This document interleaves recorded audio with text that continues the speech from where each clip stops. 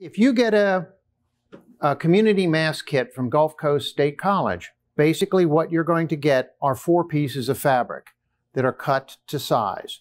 There are 2 long, thin pieces that are used for the tie straps, and then there are 2 square pieces that are used for the actual mask themselves.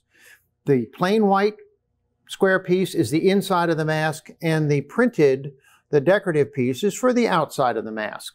Now, what we'll do in order to make the mask is the first thing you do is get an ironing board and fold your ear strap, your tie strap, in half and iron it there, and then take each half and roll it in like that so that this is all rolled like that. And then close that up and iron it. What you get is something that looks exactly like this. This one's already been ironed. You can see that when this is finished, there's no raw edges showing. Okay? They're all folded together. Now, you get those 2 done. Those are your straps. Now, take your square pieces and put them together so that the print side is toward the white side. Like that.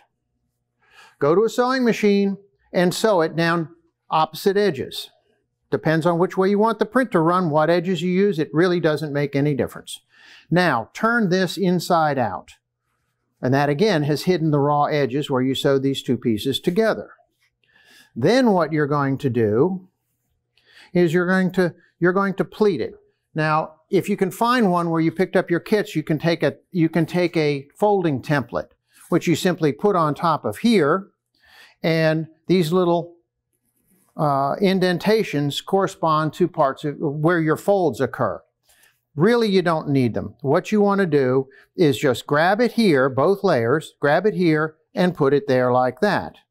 And that goes like that.